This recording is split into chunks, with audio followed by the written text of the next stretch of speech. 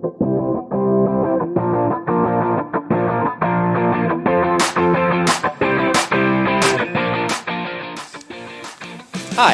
I'm Evan Gatseos with the Way to Go team, and I'm here to talk about winter bike commuting.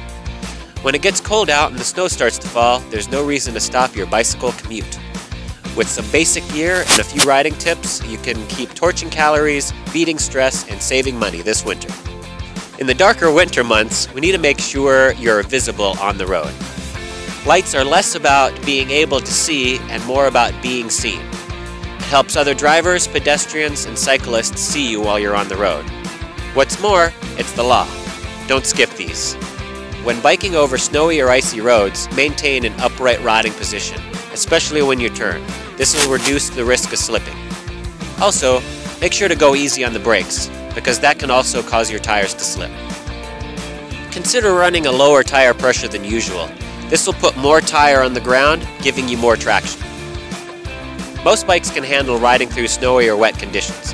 However, if there are more than a few inches of snow, or the bike lane hasn't been plowed, consider taking the lane for your safety. If you see a particularly icy or dangerous patch of road ahead, there's no shame in getting off the bike and walking for a bit. In the worst conditions, don't risk your health or safety. Wait it out, catch a ride, or take transit.